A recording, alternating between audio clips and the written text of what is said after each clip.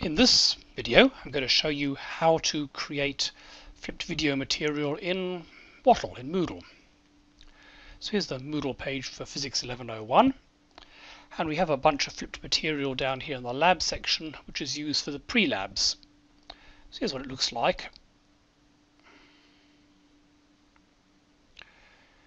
You get a whole bunch of videos, and beneath them you have a question, so once you've watched and understood this, click below. That will take you to a question, and you have then a choice of where you go afterwards, and I can go to another video or whatever, continue, and so on.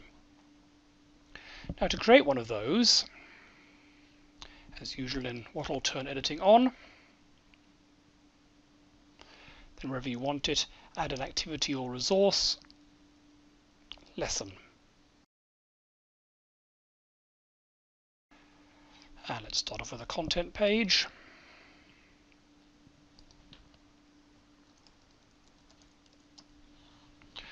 The way you insert videos is the usual way in Wattle.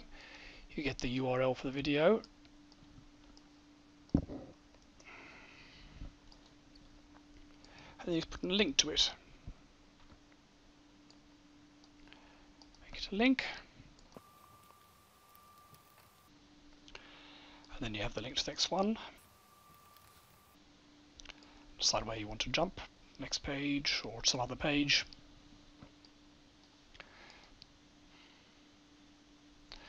And then here's what it looks like. You can play the video, or click here to go to YouTube.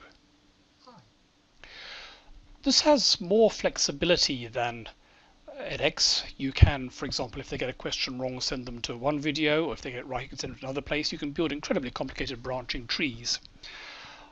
There are vast numbers of options, as usual for Wattle, most of which I have no idea what they do. But